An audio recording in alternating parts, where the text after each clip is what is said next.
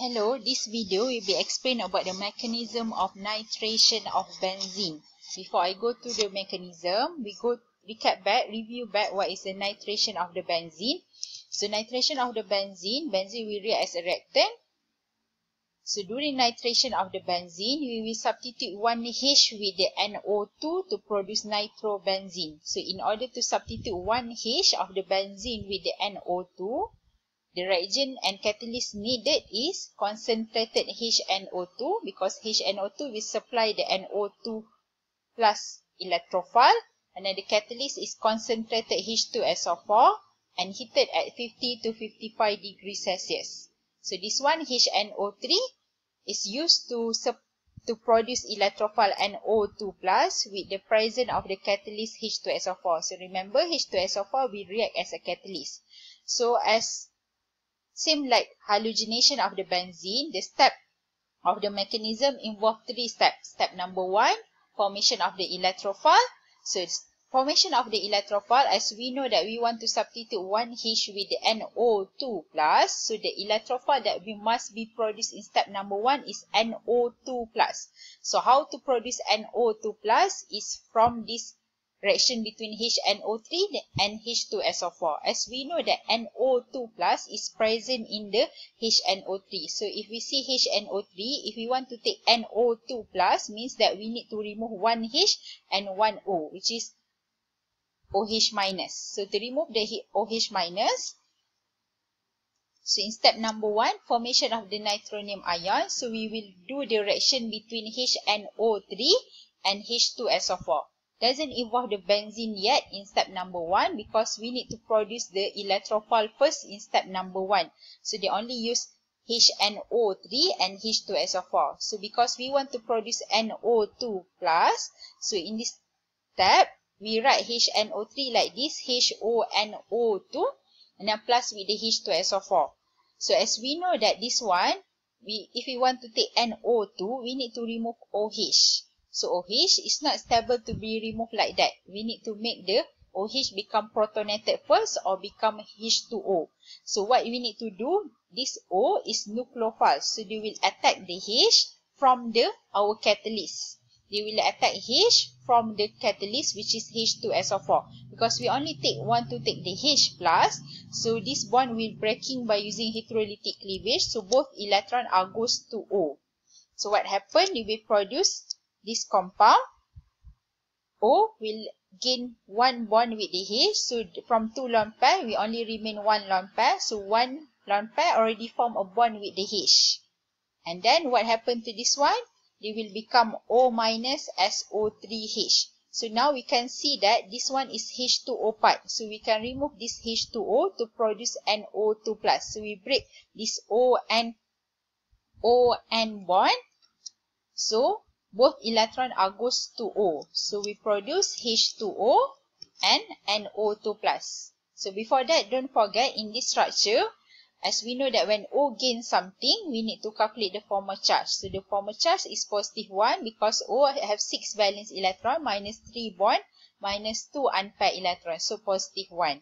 So and then we need to break this O and bond by heterolytic cleavage because O is more electronegative. So both electron from this bond goes to O. So we produce H2O and NO2 plus. So in here, I draw the Lewis structure of NO2. So you must remember the N, the positive is belong to N. Nitronium ion. Okay. So note this one also, we can also write HSO4 minus, and then the nitronium ion also we can write only NO2 plus.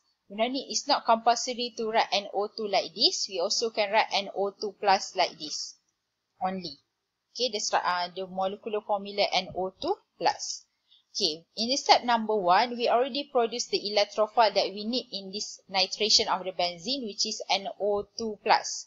So we already produced the electrophile. So this electrophile will be bring in the step number 2 by the reaction with the benzene. So step number 2 is formation of the arene ion. Because we already produced the electrophile in step number 2, so the benzene in step number 2 will attack the NO2 plus because we know that benzene is nucleophile. So 1 pi bond from the benzene, doesn't matter which pi bond, will attack the N from the NO2. Will attack the N from the NO2. Will attack the N from NO2 to form the bond with NO2. So what happened to the structure is, as we know that when the pi bond attack the N, so one carbon from this pi bond,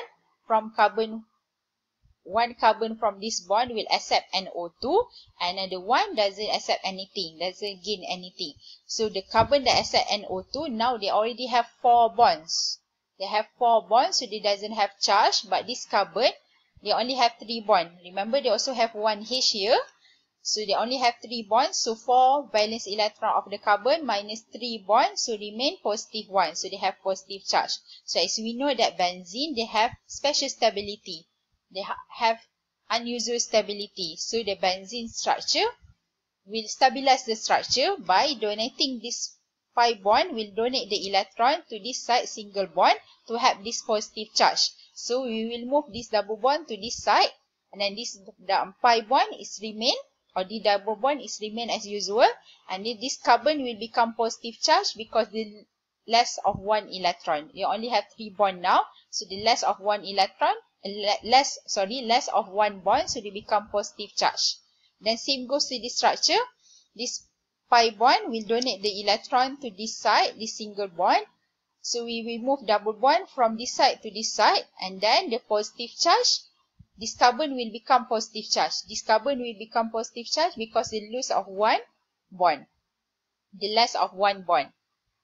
Okay, so they become positive charge. So remember, this arenum ion, you need to show all the resonance structure by using this arrow to represent the resonance structure, to represent the stability of the benzene by using this resonance structure. Okay, so we already produced this arenum ion in step number 2.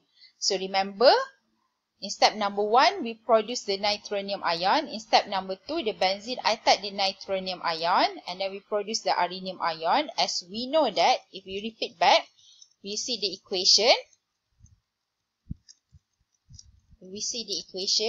So nitration of the benzene is we substitute 1 H with the NO2. So we already do the addition of the NO2, so means that we need to remove the H. So in step number 3, same like halogenation of the benzene.